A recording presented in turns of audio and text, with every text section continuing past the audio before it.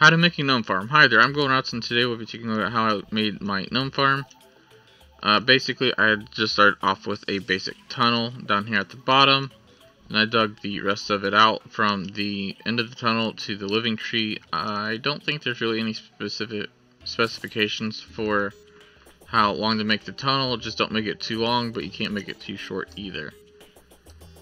I'd prefer you make it too short over too long because it's easier to fix.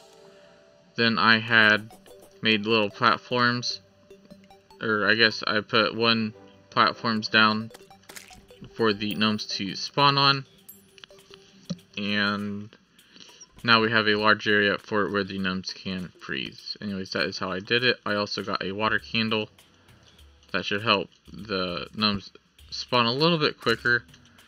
I need to get rid of my minions, but yeah. Anyways, that's all for now. Thanks for watching. Don't forget to give the video a thumbs up, and I hope you enjoy the rest of your day.